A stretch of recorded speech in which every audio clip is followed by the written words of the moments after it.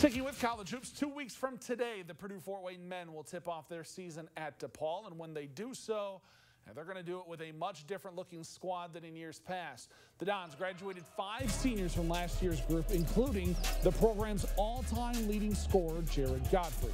With so many faces that are familiar to fans gone, it's now time for some new dudes to step up. One of those is redshirt senior Quinton Morton-Robertson.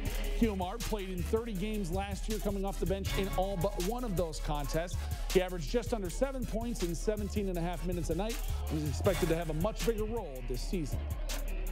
You know, I think the role part of a role where we don't have 2 smaller guards, which limited some of his minutes last year.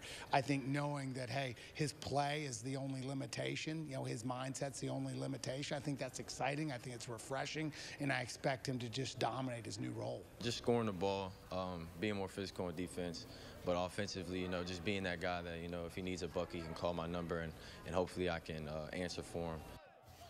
QMR and the Dons, again, opening their season on the road November 7th at DePaul. Tip set for 9 p.m. Eastern Time.